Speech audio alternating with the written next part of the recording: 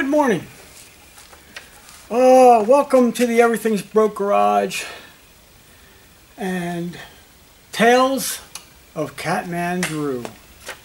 Been thinking a lot, got a couple of ideas or stories. One kind of sticks out.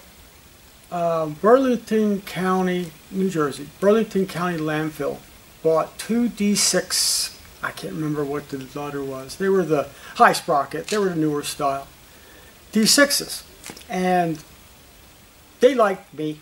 I got to go there quite a bit. Not that I was happy about it, but yeah, whatever. They liked me and they were cool. So anyway, so they got these two D6s, and I had been out on them a couple times, minor things, adjustments and whatever, nothing really major. Well, one of them, the complaint, I don't remember what the complaint, no, that's right, I went out to do a D service. Now, a D service is every oil, every filter. So you drain all the fluids, replace all the filters, refill it back, with all fresh, sample all the compartments, and it goes back to work. Fine. So I'm draining the oils, and the transmission holds quite a bit. I forget how much it holds, but it was like 20 gallons maybe, 15 gallons, whatever. It's quite a bit of oil in this, 30 weight oil in the trans. So I'm draining the oil, and there's a little magnetic screen. It's like a little tube about this long. Got a bunch of magnets, round magnets, and there's like a little mesh screen, and the oil has to pass through that before it gets to the pump. Well, I pulled it out, and it's packed. I mean packed with all kinds of metal, snap rings, you name it, cotter pins. They were in there. It was a mess. So I called my dealership, or my, the office, whatever you want to call it. And for some reason I got talking with my branch manager at the time. I don't know why he was the one I was talking with. I don't know. But yeah, I and him on the phone, and I said, yo, we got to pull this transmission out of this D6. It's, it needs to be rebuilt. I got to bring it in. And he kind of got a little snippy with me. And he says to me, well, how do we do that? You gotta fill it back with oil and hook gauges to it and troubleshoot it. I'm like, what?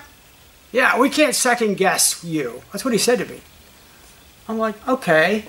Well, I've already been working at this company in the field service probably 15 years at that point. Quite a few years. And I know my way around cat equipment. All pieces of equipment for that matter. But I'm not stupid. I'm not dumb. I didn't start this yesterday, if you know what I mean. And here, I'm a technical field specialist in the field telling my management that I need to pull this transmission. And they don't want to take what I say over the phone. Okay, no problem. I hung up. And I'm thinking to myself, what's the pressures, checking pressures going to tell me? Nothing. The machine operated normally. 1, 2, 3 gears, forward, reverse, steered right and left. There's nothing else. There's nothing to check. As far as I'm concerned, the pressures will be normal if I put the oil back in and do all this. So what do? I gather up all the pieces and the magnetic screen. I don't know if I had a plastic bag or I wrapped it in a towel, whatever. And I drove back to my company, and I went into my branch manager's office, and I put it on his desk. And he's like, what is that? I said, that's the transmission from Burlington County's D6. Oh, I guess we got to pull it. Yeah, that's what I'm saying. Oh my God, oh my God, oh my God. Hey, whatever, They made it fun.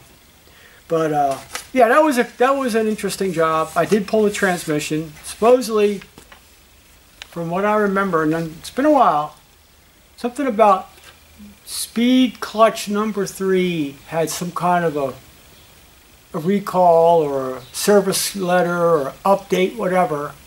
So that's what happened. They had to go through the transmission and do whatever this update was because it was causing problems. Now, the other D6, I never had to deal with that one as far as the transmission is concerned. I don't know if it ever had a problem or not. But, yeah, it was kind of a weird story. But anyway, thanks for listening, and I'll get back to another one. Well, like and subscribe to Everything's Broke Garage. And Tales from Catman Drew.